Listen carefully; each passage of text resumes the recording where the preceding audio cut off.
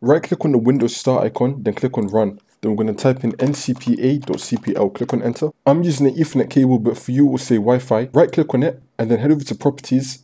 And then for you, you're going to have a sharing tab right here, but for me it doesn't have it because I'm using an Ethernet cable. But once you're on the sharing tab, you want to check these two things which will appear on screen right now, and then click on OK.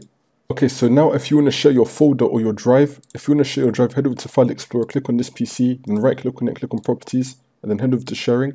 But for this example, I'm going to be using the folder, so I'm going to right click on the folder, Properties, click on Sharing, and then click on Advanced Sharing. Then you want to tick Share this folder, click on Permissions, and then you can add permissions right here, and then you can share the folder.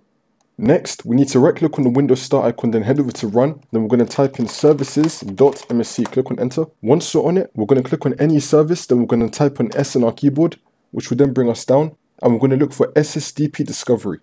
We're going to right click on it, head over to Properties, and then make the startup type automatic and click on OK. Now we're going to scroll down until we find UPnP device host. Do the same thing. Right click, Properties, make the startup type automatic and click on OK.